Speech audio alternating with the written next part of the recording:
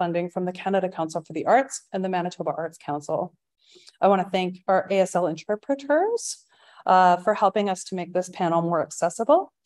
And thank you also to School of Art and Desautel Faculty of Music colleagues and staff, especially Justin Bear, Frank Fernandez, Kaylin Harrison, and Adam Ledzinski, Canada Council for the Arts, for assistance in facilitating this hybrid live and virtual talk. If anyone is watching over on Zoom or YouTube and having technical difficulties, please direct message one of our staff and we'll do our best to help you out. And if you are watching over on Zoom or YouTube and have a question, you can post those in the comments and they'll be relayed over here to Abigail. And of course, I would like to extend my extreme gratitude to Abby for organizing such a thoughtful, provocative, and extremely well-researched exhibition and ancillary programming. It's a real honor to be able to present this work and to be able to work with you. Just a brief bio. Oh, yeah. Abigail Auld is a writer and curator whose work considers human-altered environments. Her research explores how systems of power and relation are reflected in the way buildings and cities are constructed, with a particular interest in the relationship between urban environments and the ecosystems that sustain and support them. Abigail holds an MA in Cultural Studies, specializing in curatorial practice from the University of Winnipeg, and a Bachelor's of Environmental Design from OCAD University. She lives here in Winnipeg, Manitoba, Treaty 1 territory, and is a descendant of British Canadian settlers. Abigail is also a founding member of Parameter Press, a collective publishing risograph-printed artist editions, and is currently writing a nonfiction manuscript about Tyndall stone. In conjunction with this exhibition, we're also going to be hosting, along with the Faculty of Architecture, a forthcoming talk by landscape architect Jane Ma Hutton, as well as a virtual panel that will feature a couple of the artists from the show, Vanessa Higgin and Trisha Wozni. So please visit umanitoba.ca/art/moving-matter or follow us on social media to learn more about those programs and other offerings that the gallery has. And finally, I would like to extend my warm gratitude to you all for coming and for bearing with us and sharing physical and virtual space with us today. So please join me in welcoming Abigail Auld. Thank you. Is it a screen showing?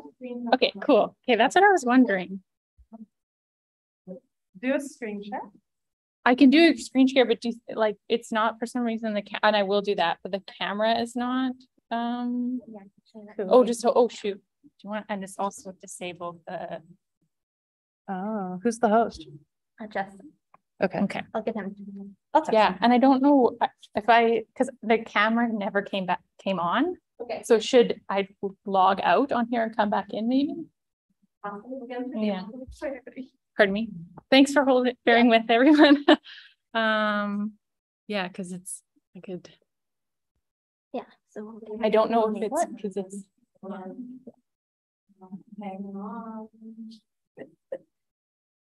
Do you think it's trying to get a camera from something else? Because it seems like it hasn't even. Could be. Fun. All right. Okay, so this is Abby here. I know you can't see me, folks, on Zoom, but we're going to sort that out and I think at least be able to share my screen, which is where all the good stuff is. Sorry. Yeah.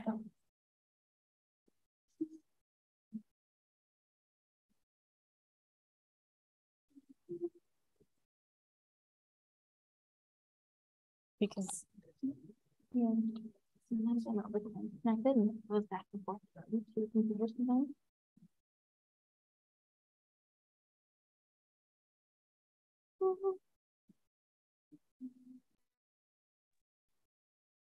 oh, yeah.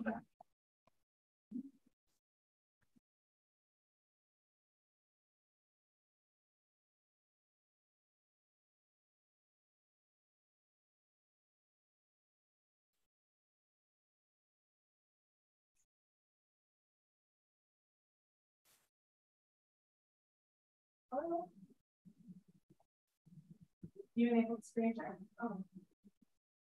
Oh, that's for okay, yeah, that's for Abby's computer. Okay. Okay. I think we should have enabled screen share on. Okay, so let's give it a try. There we go. Perfect. We'll do that. Good to go. All right. Okay, so we can't see me, but yeah, we'll get this view. Can the interpreter be seen? Just a question. Okay. Oh, I feel like I see myself on the screen, so I wonder if that maybe fixed it. Yeah. Okay, sweet. Hello. Can the interpreter be seen as well? Okay, I'm just gonna situate myself here. Thank Sorry. you. Thank you. Great. Yes, okay, so thank you all for bearing with this and for coming. It's great to see some folks in person. This is my first in-person presentation in a while, and also be able to present to folks on Zoom as well. So first, thank you, Blair, for the introduction and for contextualizing the exhibition as it relates to the institution's efforts to recognize the territory we're in. I'd also like to thank Blair for really being the catalyst that has made this public presentation possible. And I'm going to go through a couple more thank yous, but while I do that, give you this funny picture of me to look at at the quarry. So as an independent curator, everything I do is hypothetical until it's given life through collaboration. First and foremost with artists whose generosity astonishes me, and then through the considerable efforts of gallery, school, and contract workers who helped realize this exhibition. So big thank you to those folks who made the project possible, and specifically everyone, as Blair's mentioned, who's making today's presentation possible. As Blair said, in addition to the gallery support, this project has received project funding from the Canada Council for the Arts and the Manitoba Arts Council. And I'd also like to extend a special thank you to Gillis Quarries, who provided stone for some of the work in the exhibition, gave quarry tours to artists, and whose generosity in supporting it and opening their archives to my research has really enabled this work. The genesis for my interest in Tyndall stone was developed with significant support from the Winnipeg Architecture Foundation, and my curatorial research began with the Winnipeg Arts Council funding and mentorship with Jenny Western in Malwa's Foundation Mentorship Program. So I'm going to begin, set the tone a little bit for my presentation today, which I'll talk a little bit about the artist's work in the show and sort of my research that informs the curatorial concept.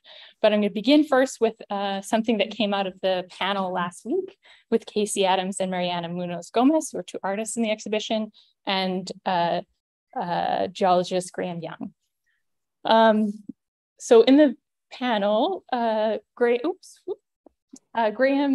started off by saying this phrase, or making a statement that Tyndall stone is made from life. Or I think I initially heard it as Tyndall stone is full of life, which is true, but it's also just straight it's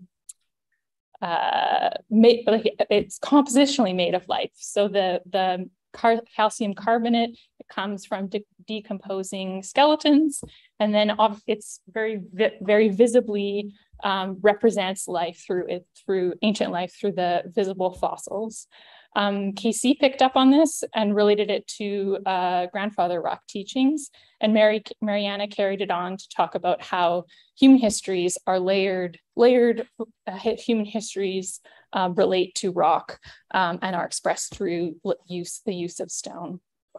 So this is what I mean. This is a classic look at Tyndall stone with this modeled pattern and the body fossil. So often you think of it as being as the body fossils you see as representing life, but something that I find really compelling about it is that the model pattern is also a representation of life. Those are trace fossils called thalassinoides, which is the fossilized movement of organisms burrowing through sediment as it's hardening.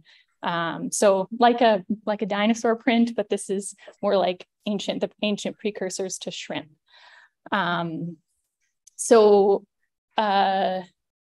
something that really, this pattern was really appealed to Kara Hamilton, who's a Toronto artist who first made this work in 2017 for Plug and ICA Stages Biennial. And Kara was really, who's also a jewelry artist and is really interested in inherent decoration or decorative decoration that is inherent to material, and felt really connected to that with Tyndall stone and described its kind of borderline gaudiness of the pattern, which I think is a fair assessment. But another thing that I think is really interesting, the flip side of that, is that this pattern is more than a pattern, is really intrinsic to the material. So as I said, the burrows are these tunnels that go through in 3 dimensions through the material and actually contribute to its strength. So it would not be a stone that could be quarried in large blocks if it weren't for this matrix of movement from a long time ago that allows the material to stay. That's one component. So like my curatorial essay begins with this question: what happens when rock becomes stone? Which is a bit of a tricky thing because they're kind of the same thing. Rock and stone are the same, but I think of it as sort of the crux of what I'm trying to present or have people consider with this work. And that is it's really a tracing of how a Manitoba bedrock ridge became a recognizable modeled building material that faces the surfaces of cities across Canada. So Tyndall stone is both a trademark building product and part of the Selkirk member of the Red River Formation, the rock body that the stone is excavated from. This is a photograph from Lisa Stinner-Kuhn, one of the artists in the show, and here with us. This is a photograph that's not in the show, but from her larger series, New Material. And that is of looking at the quarry. So looking at the stone in situ as bedrock versus those are lintels on their way out from the processing plant. So what I'm trying to get at with this question is that while stone and rock is essentially the same thing, we think about bedrock and detached material differently, and that's reflected in the language we use to describe them. In Moving Matters, artists contemplate this difference, considering both the implications of this transformation and the resonance imbued through human-rock relations. These artworks offer ways to reorient toward the bedrock that grounds life and is the foundation for an understanding of Tyndall stone, the material. So to know Tyndall stone, then you need to know where it comes from. And that's not just the name of the town, which is Garson, Manitoba, or the name of the fourth generation company, Gillis Quarries, that own all the quarrying rights and rights to market the stone. So of course, this here is not Garson, but Tyndall, the neighboring town that has the train station, and hence the name. That's where it was shipped from. So today, I'm going to go through these, what I'm calling orientation points, and talk about some of the artwork in the show in relation to these places that I think are significant in an understanding of the material. So first talking about the formation, then the rapids, then the quarries, and then what I'm calling, this is not a widely used term, but the material shed. So thinking about where the material has been dispersed. So, and I am trying to think of that as you think about watershed, or I'm a knitter, and the term fiber shed has become a commonly used idea to think about how material for clothing and can be related to a specific landscape, and how that can be a cyclical thing. So I'll talk a little bit more once I get to that. So the formation. Tyndall stone comes from the late Ordovician of the Paleozoic era. So about 450 million years ago. It is the sediment that was settling within a shallow sea near the equator. So this is what the life would have been like then. It's a time when there was no life on land, but really complex, diverse life underwater. Since then, due to plate tectonics and continents breaking apart and reforming, this, as it was hardening, this mass of sediment moved up to the northern hemisphere to where we now call Manitoba. So it exists in Manitoba, but elsewhere. This is a map of Manitoba and the surface geology, or the bedrock. The uncolored area is older Precambrian rock, and everything that's colored is sedimentary stone. And with the green section being Ordovician, which is what Tyndall stone comes from. It's one of the few Ordovician rocks. And we're then going to do a section to see how this is slicing through the province. So look at this red line here, because that's where we're going to go. This next image is that a slice through with Saskatchewan over here, the border, and this is Ontario there. And then this is all the sedimentary rock, the Ordovician here. And then this thin layer over top is the drift, or what the bedrock is overlaying with. So everything that all of our lives exist in this drift of unconsolidated material that's in the midst of becoming, eventually a long time from now, geologic stone. So near the outcrop belt, so that's where the Ordovician rock is the last layer of bedrock, the drift is very thin. You can see, this,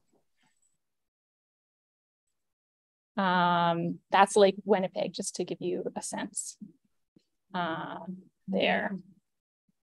So Tyndall stone comes from the Selkirk member of the Red River Formation. The colored area, again, are all the Ordovician rock. You can see the lakes there to orient yourself. And then the Red River Formation is the orange section. And the Selkirk member is gotta be careful with my mouse here, the members are not distinct. It's yet another smaller distinct body, but it's distinct in the southern section of, right, so kind of just around here. I'm almost done with these maps.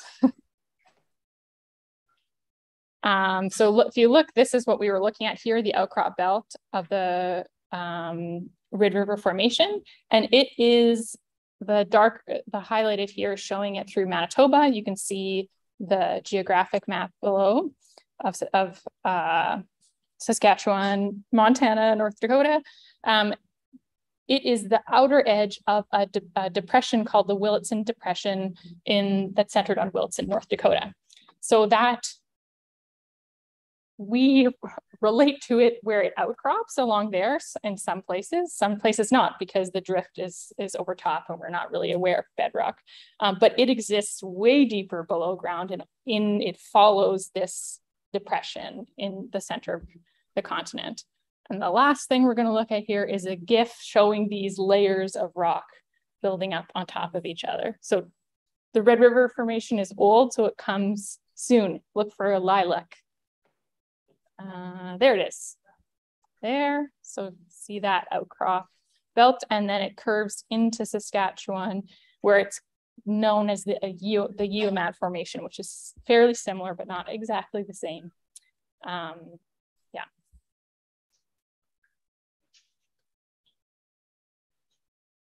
Okay. So the artwork I want to talk about in relation to this, this is Jason DeHaan's two sculptures, Free and Easy Wanderer, Red River.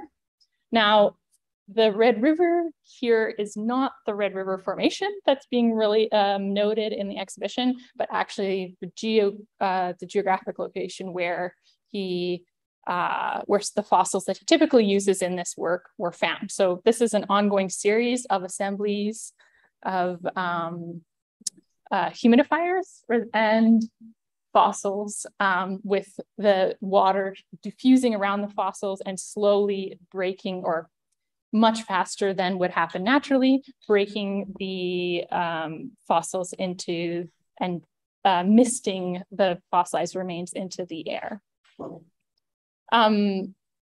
The fossil, this one is a brachiopod, which is from a Devonian rock, and are typically the fossils that DeHaan shows with this work. And then this is a solitary rugose horn coral from the Red River Formation rock. It's from the quarry. So that flat slice is because it came from a larger quarried block of rock. So in the curatorial essay, I suggest that Jason or DeHaan's sculptures could be interpreted as metaphors for human intervention that disperse and slowly wear away at the expanse of rock bodies over time. But in talking about this work now in relation to these, what I think of as ancient lake deposits that exist underground, I want to think about it differently. And think about the act of collecting this stone as it is, these stones, both the Red River Formation and the Devonian rock. And amidst the surface matter is a way of connecting to these bodies of material that exist underground. And it's a way of seeing how the relationship to the surface of what exists underneath us.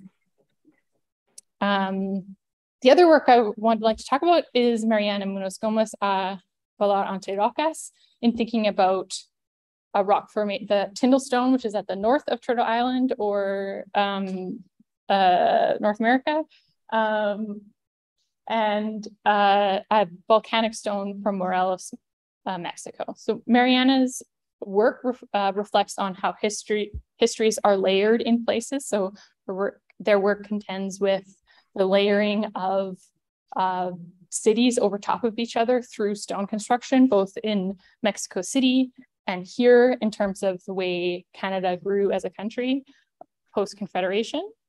And also looking at how stones are carried both by human bodies that move and are displaced and by human-led dispersal of stone.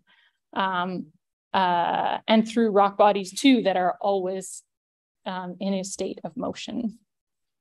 I think this work is important to me, very important to me in terms of being the one, well, I guess now that I think of it, Jason's also has another stone in, but being something that tethers Tyndall stone's history to other histories with material and with place.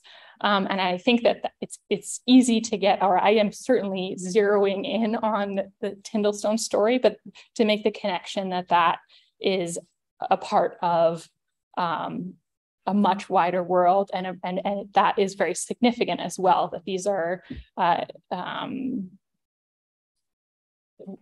we are always in proximity. Yeah. So the next place, I'm going to just get a drink of water.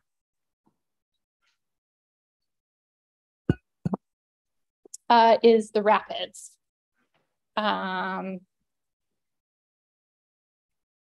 So this photograph is not of a quarry or of the rapids, actually, but it's the preparation work for the St. Andrews Lock and Dam in Lockport that was completed in 1910 and raised the water level to submerge the rapids and in order to make the river navigable by large shipping vessels.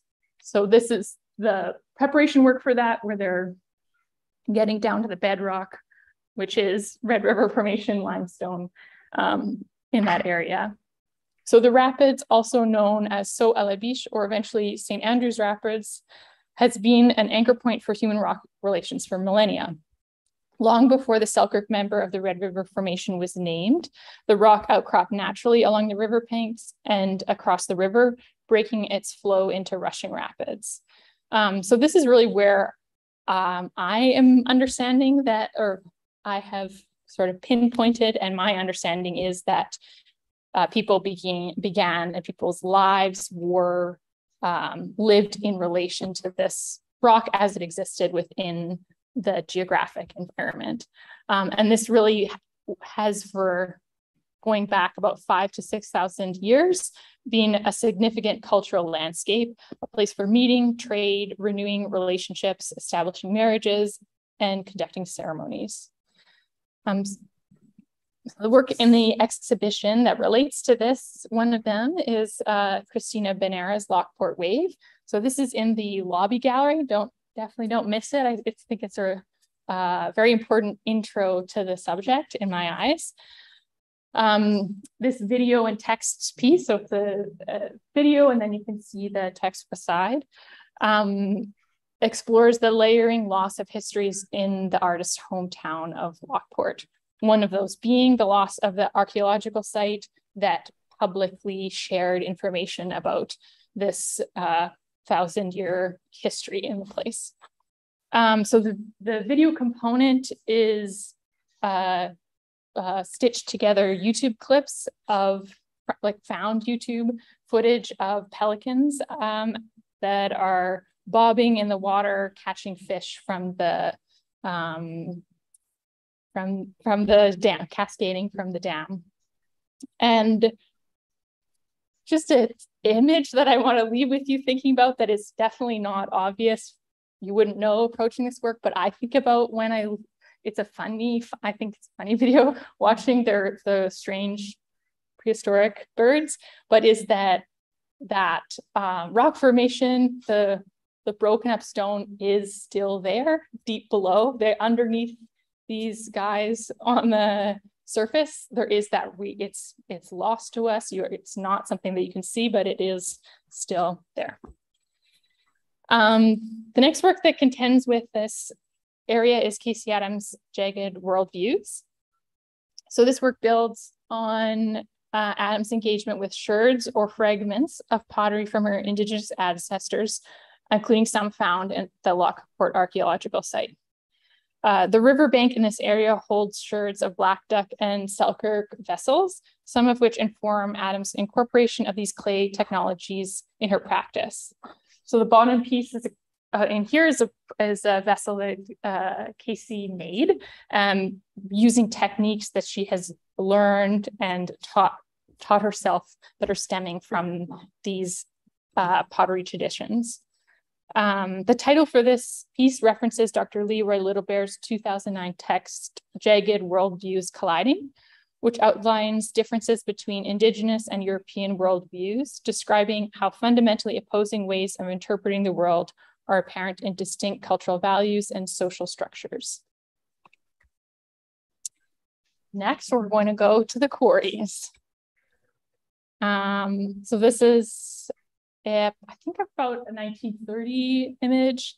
I really like it because I gotta use this cursor here, but you can see this drift that I keep talking about is so thin. It's just this, and unbeknownst, you'd never know that there's this very rectilinear when it's being excavated landscape just below.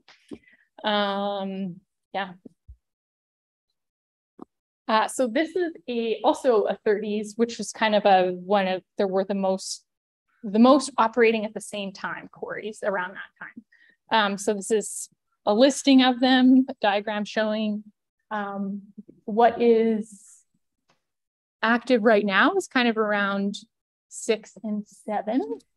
And then if you see here, this line is that's the spur line to the Tyndall station that we saw photographed before, and was the only way the material was shipped for a long time, and then eventually with the highway.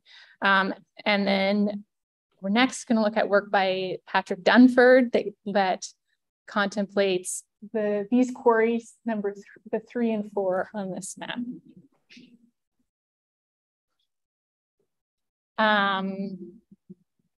So these are drawings based on sketches that Patrick Denford did when several visits to the quarries in August 2021. And they are of inactive quarries. I think, yeah, of those two inactive quarries. And he is really interested in how these environments are being reclaimed by both plant and animal life and by people. So you can see the swimming and evidence of bush parties. Yeah, and in thinking about how this reclamation and also the enduring effects of the industrial excavations. Next is Lisa Steiner-Kuhn's work. So this, as I had shown another one just at the very beginning, but Lisa was one of the first artists that was the first artist that I worked with on this subject matter way back in 2016, I think. Lisa photographed the quarry, went out and has been back since. And I think it's too far gone now for me to be able to fully articulate what was my desired, but or what was the impetus, I guess, for that. But that was in the early days of me doing this research, and I had been to the quarries and had seen photographs of the quarries and was aware of some, was familiar with Lisa's work and just felt like I needed Lisa to see the quarries and show us through her eyes them.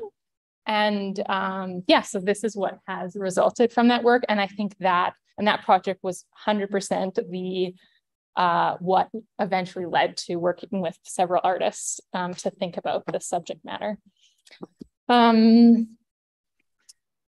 So what do we have here?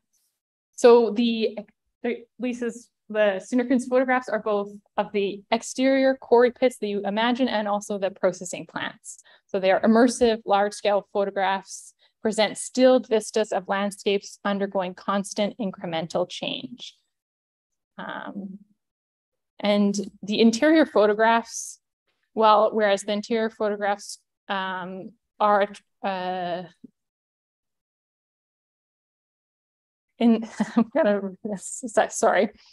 Lisa's in the interior photographs, transformation is studied through the ephemera of stone processing. Collected dust, sludge, and equipment indicates processing, while the absence of human beings heightens curiosity about those involved in the labor of production.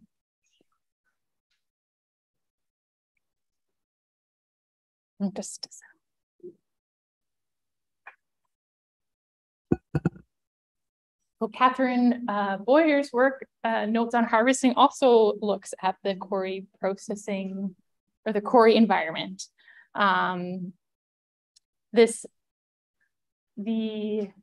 There is, you may not realize it, but there is Tyndall stone in this work. So Catherine's work, Catherine collected stone from the rubble pile and also harvested plant material from the excavation site, which she then made paper out of and wrapped that paper over the stone. And then and then assembled those pieces and again wrapped the material. So in reassembling the constituent parts of a landscape that produces building stone, Boyer gestures toward another way of caring for and harvesting material. The blue palette suggests the stone pile, a cairn maybe, is heading somewhere, while the delicate overlay of paper and hand-stacked stone reveal a human presence that grounds the marker, contradicting the effervescing effect of trans-global shipping trajectories.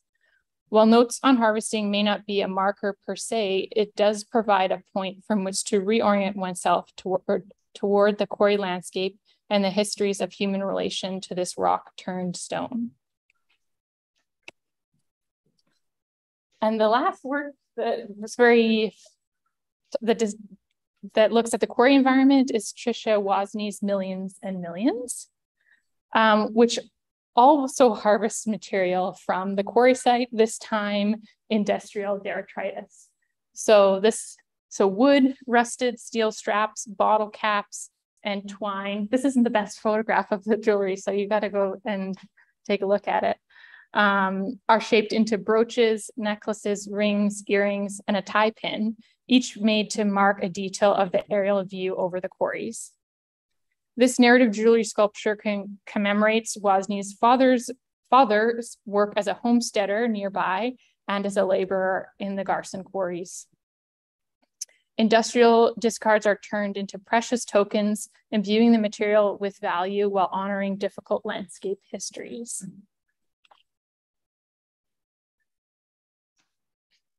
Okay, so the last is this funky word of mine, the material shed. So like I said, I'm thinking about this like you think of a watershed. This is the watershed of Lake Winnipeg, or like a fiber shed, which is a designated area within which efforts are made to harness and use natural resources, in this case fibers, dyes, and labor, in a responsible way that minimizes waste and creates opportunities not just for sustaining these resources, but for improving them over time in positive feedback cycles. So this is a network of places that are organizing as fiber sheds.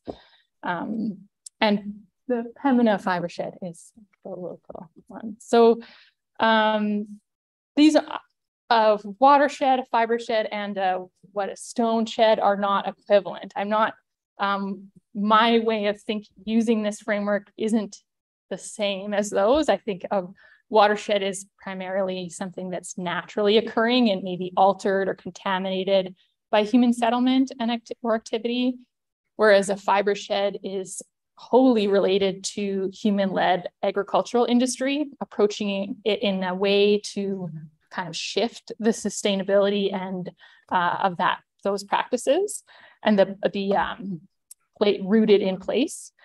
But my way of looking at Tyndall stone in this framework is really just about connecting the dispersal of the material to its place of origin. Oh, snap. Shoot, it looks terrible. Sorry.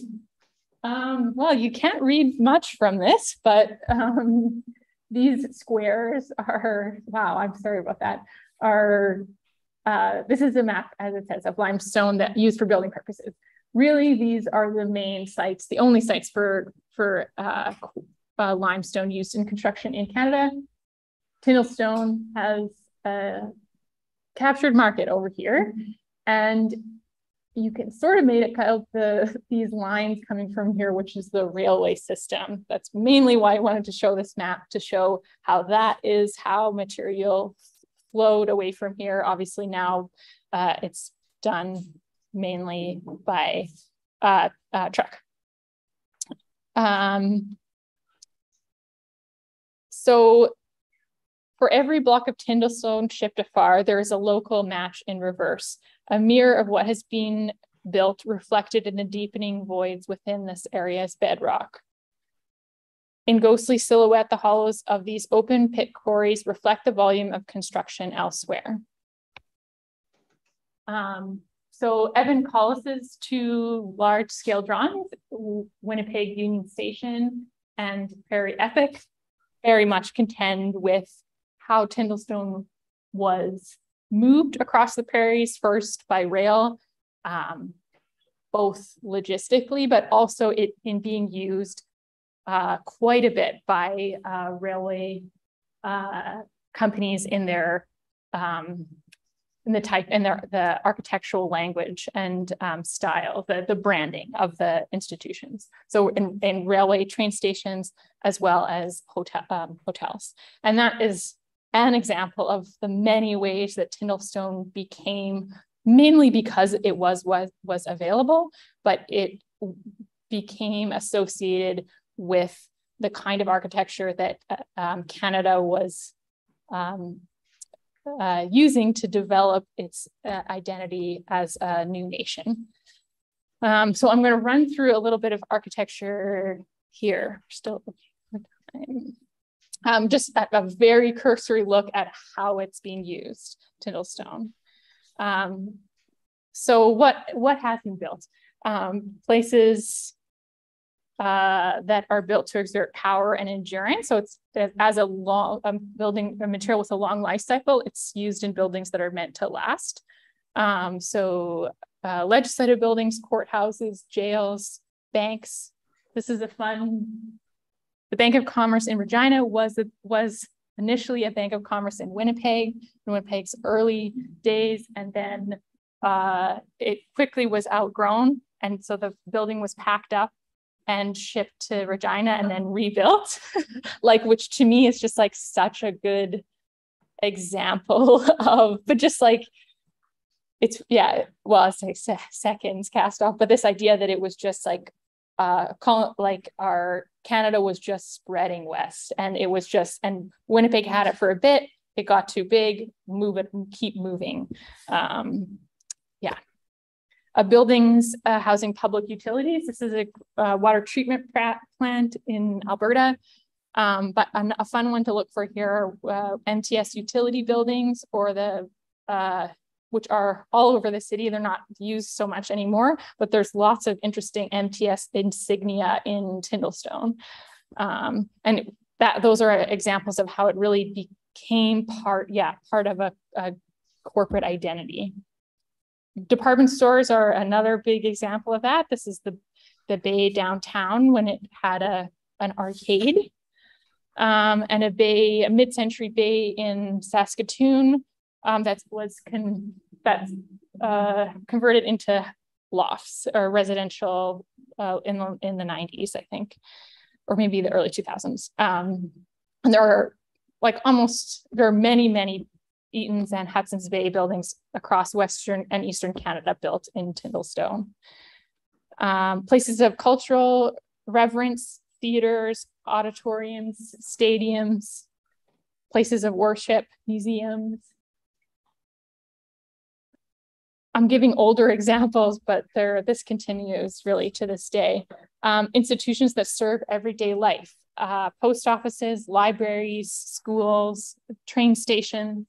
So this is the Union Station in Regina. If you remember in Evan's drawing, that was the Winnipeg one. They're very similar, different scale, but very similar. So there are upwards of 6,000 Tyndall stone projects worldwide, with the highest concentration in Western Canada, hundreds in Eastern Canada, the US, and abroad.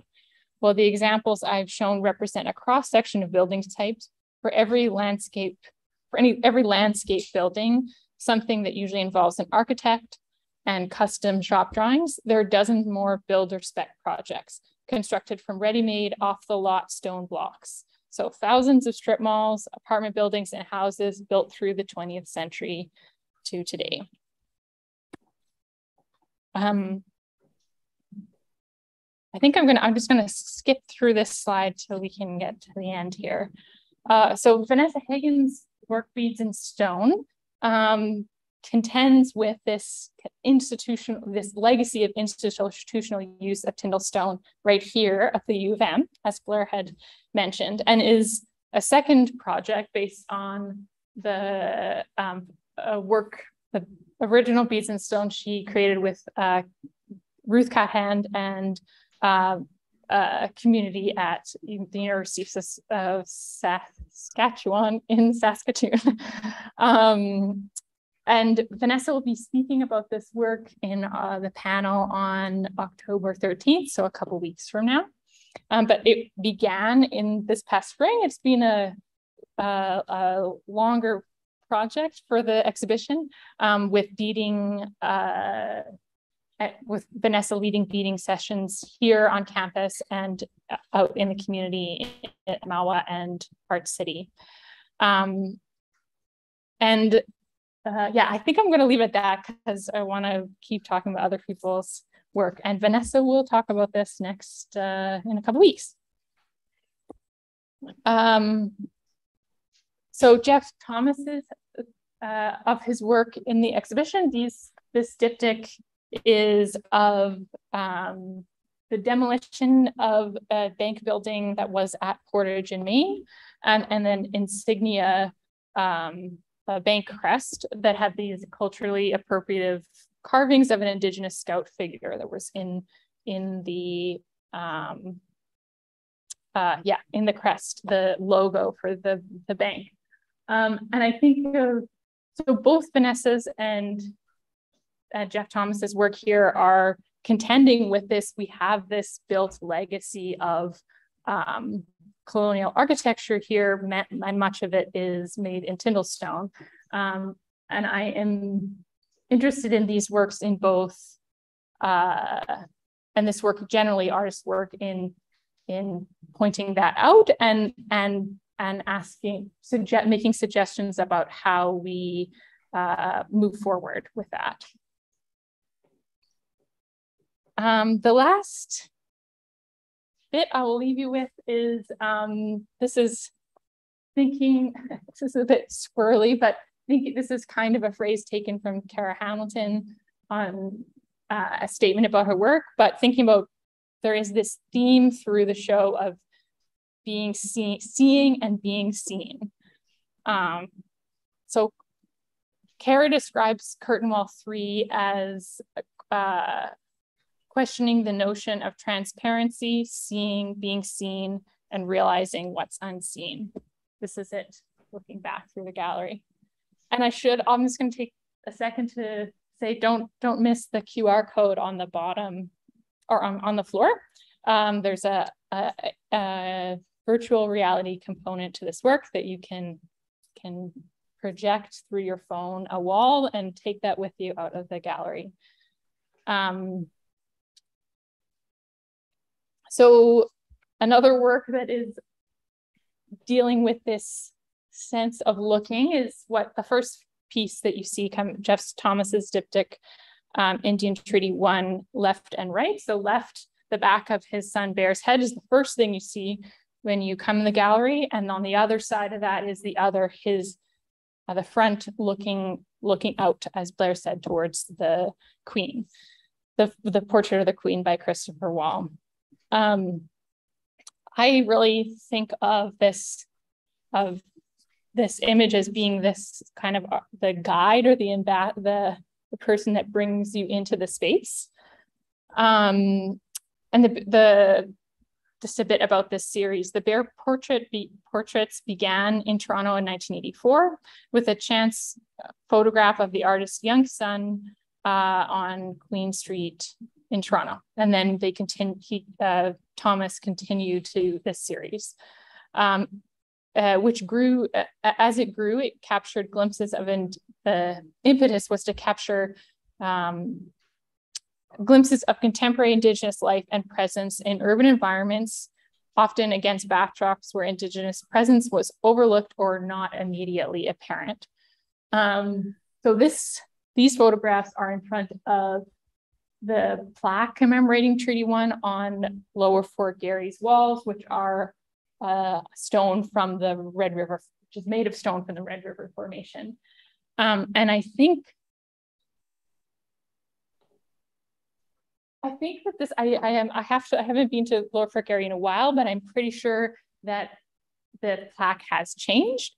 But this at the time, yeah, it's been a while since I read this too. But to me, the way that it has been commemorated and kind of the role of Indigenous law in realizing those treaty negotiations and realizing the treaty that we have is not reflected in this description. And that is something that has and continues to change. So I think that's what these, when you come into the gallery space and see Bear looking at this is what I see, I hope that people look at. It's at looking at how things like plaques are not, they're not static, and they're always shifting, and they often don't tell the whole story.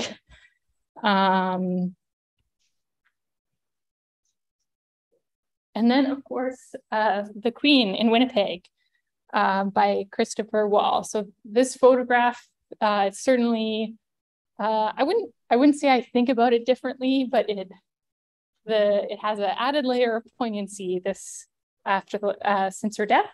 And yeah, I feel grateful to have it on display right now in Winnipeg. It was taken, Wall was following the Queen's Jubilee tour the Queen's tour in 2002. And this is really a fleeting moment of the Queen on her way to dinner with her eyes closed in laughter to something said out of frame.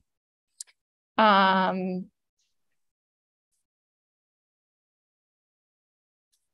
I think as an image of the Queen, I am really struck, which is something obviously, especially now, we've seen a lot of images of the Queen. It is one that I think is pretty unique in being able to, I mean, it's a great photograph, but being able to capture her humanity as a person. And also, I really feel like it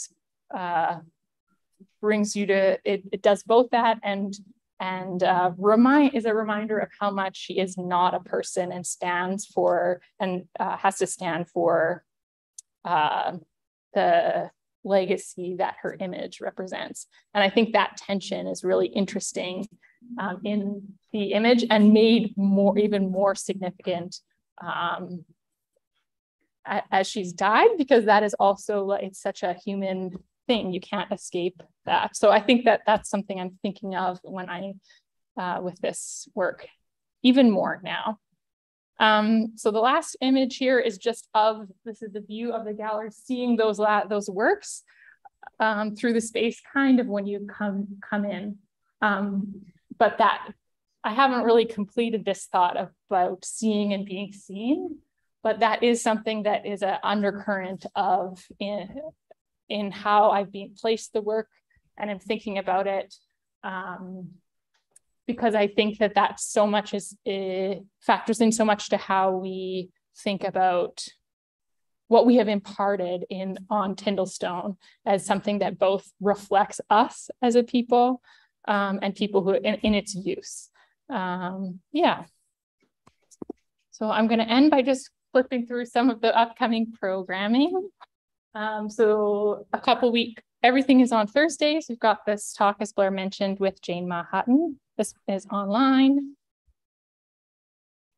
And then the panel with Vanessa Hagen and Tricia Wozni and Robert Poots, who's an architectural or a historian, and we'll be talking about his book, Authorized Heritage, or drawing from that research, particularly focusing on the history of commemoration at Lower Fort Garry.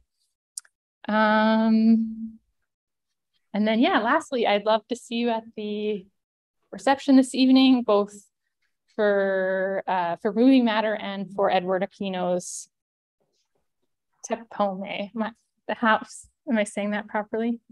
Tapume, which is, yes, my Portuguese is non-existent, but it's awesome show. If you haven't seen it, check it out. Quite a cool experience. And so thank you.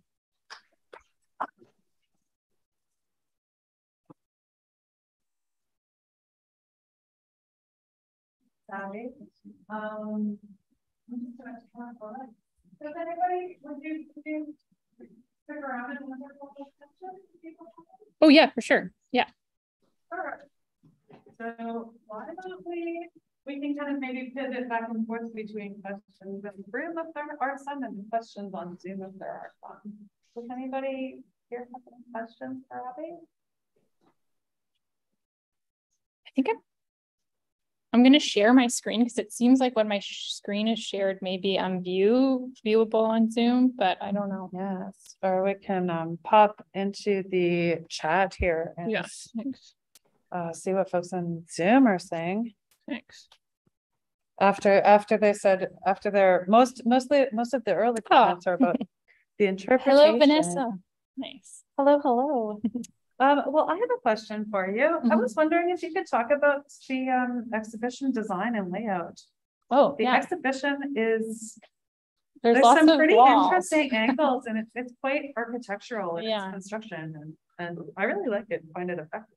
But I Thank want to you. know Yeah. more about the thinking. I mean, behind it. yeah, that's sort of something I was touching on with this idea of carrying sight lines through the show and through with bouncing one work against the other with this idea of looking. Definitely. So that I think that probably is like the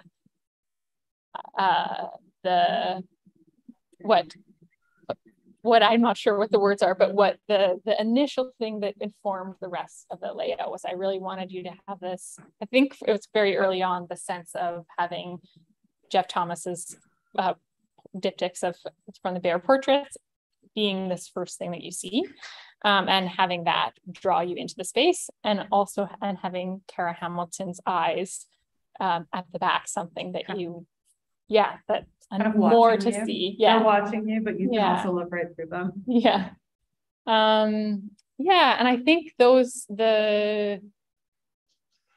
I also didn't want there to be, you can move through the space however you like, but things are sort of grouped in, I'm trying to see if things are grouped in a sort of thinking about contending with this institutional legacy of Tyndall stone in one area, thinking about how it so that's with Evan Collis, Jeff Thomas, and Christopher Wall's work, and then thinking about relating to the rock formation and the rapids, which I think of as the place where we have this connection to the rock formation with Casey Adams, Mariana Munoz Gomez, and Christina Benera's work, and then moving to the back of the gallery where I think a lot of the artists are thinking about how reflecting on human transformation of the rock. Yeah.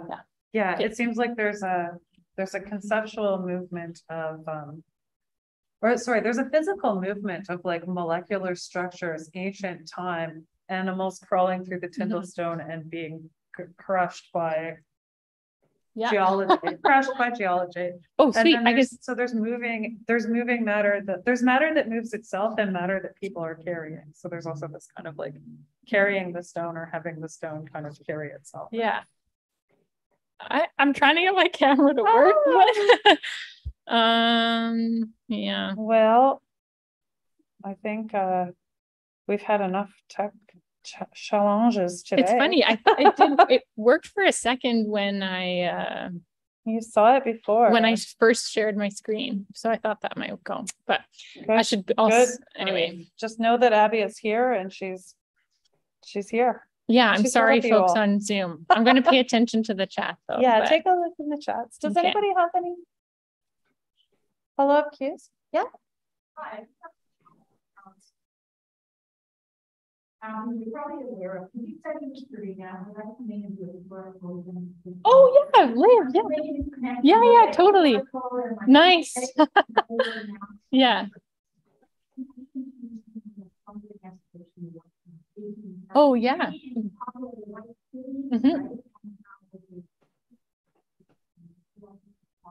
Totally. Yeah. And now we have the white as well, and then you'll probably laid out. Yeah. Washington, right? Yeah. Yeah.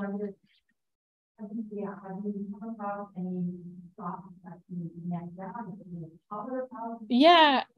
I think so. Okay, I'm gonna try to paraphrase your talk, or not, but try to explain. But I don't have the best background in the Chicago, the World Fair, World Expo, but. Yes. And also, right. Yeah, so it was, remind me of the time of it.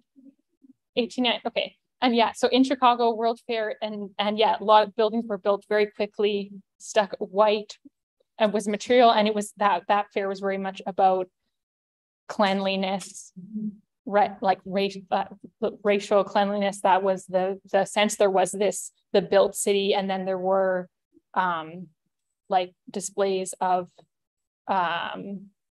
not European communities. Well, yeah, anyway, so but I think that I know that Tyndall stone or like limestone is thought of that way. I think I have less like focused on the color of the material in that relationship, because I feel like it is inherent to it, and that's less of a thing. But 100% the and I didn't get into that or articulate that very much in this presentation, but thinking about how Tyndall stone just became the vehicle through which classical European architecture came here and was used. So that like, and with the World's Fair, the Chicago World's Fair being that like a pretty significant for the adoption of that architecture within North America. Yeah, Tyndall stone became that, like it was just the material that was used here. So it's part of that larger thing, which is both very much about legitimizing the creation of Canada and creating a history here that's connected to Europe, and obviously overwrites the history that was here. So yeah, that's something that is important, and in my research for the book, which is more about architecture, factors into it. Yeah. I hope that was cool. Oh yes, sweet.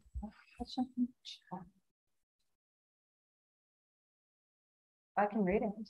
And then you can. Oh, sure. Kathy says, a visitor to Winnipeg commented that he felt that the buildings here constructed from Tyndall honored this land. Do you agree? Ooh. I mean, obviously I don't like, I don't have a neutral stance, but I try, and I'm not saying this to be, I don't mean to avoid this question.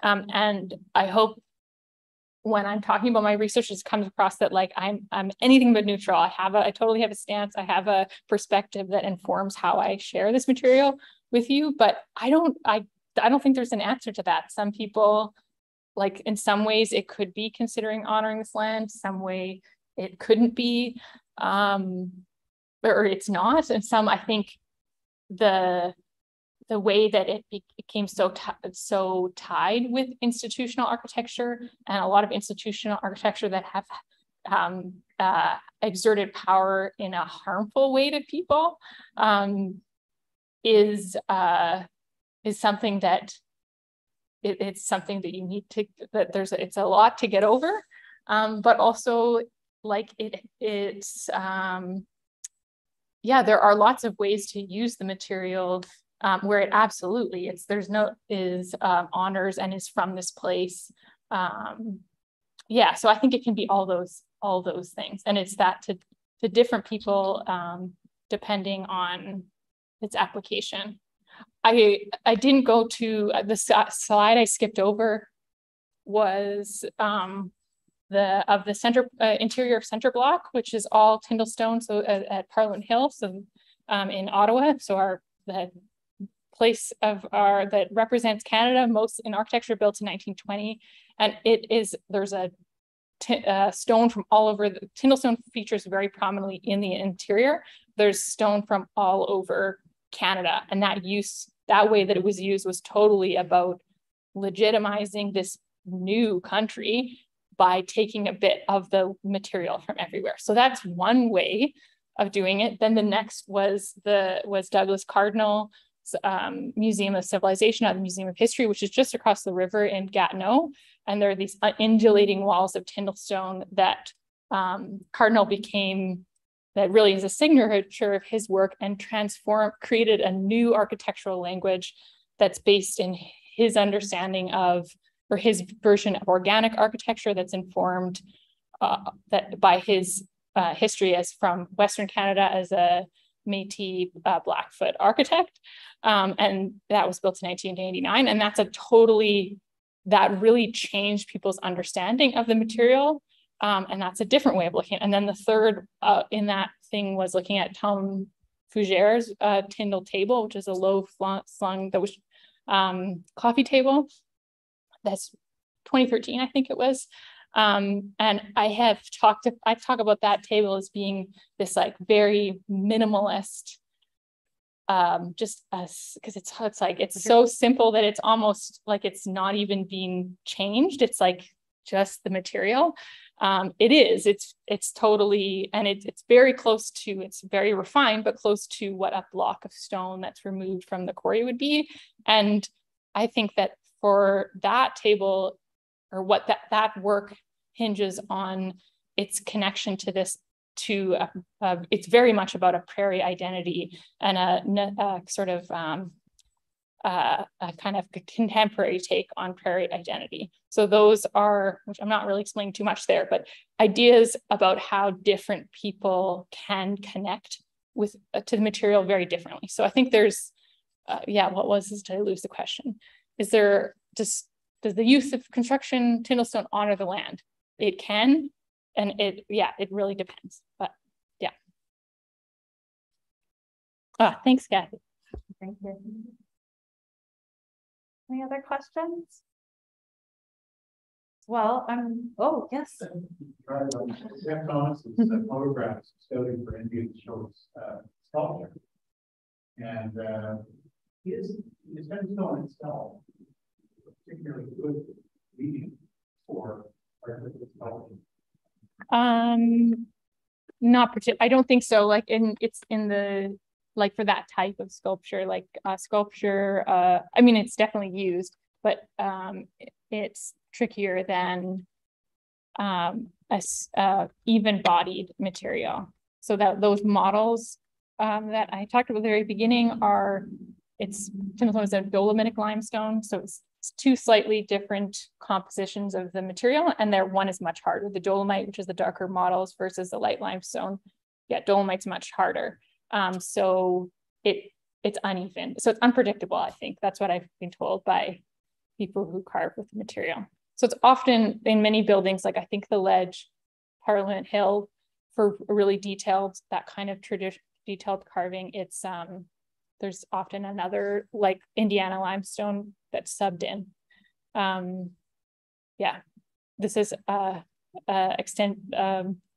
sidebar to that question, but you can, and there's so much Tyndall stone just outside, so you can check this out right now. But to be able to see that the difference of the material, it causes a thing called differential weathering, where the limestone will wear away faster than the dolomite, which is harder. So if you look at any steps or anything that's been up for a while, the darker models are kind of raised because the limestone is wearing away faster. Yeah. That's all. Thank Just you. some facts. I kind of love the phrase differential weathering. I know, isn't that a good one? If you did another exhibition about stone, yeah, maybe it could be about different stone coming together. Yeah. Ooh, sweet. Well, I just typed out the question for the viewers on Zoom that might not have heard it from the audience. Well, if there are no other questions, then I would just once again want to thank you, Abby, for coming. Thank all of you for coming, and encourage everyone to come to the opening tonight at 5, between 5 and 8. And if you have any more questions, Abby will be there, as will many of the artists. And I'm sure you'd be happy to talk more about rock and stone. Yeah. All right, thank you. Thank you very much. Yeah, thanks. Thank you, Zoom friends. Take care. See you tonight. Okay.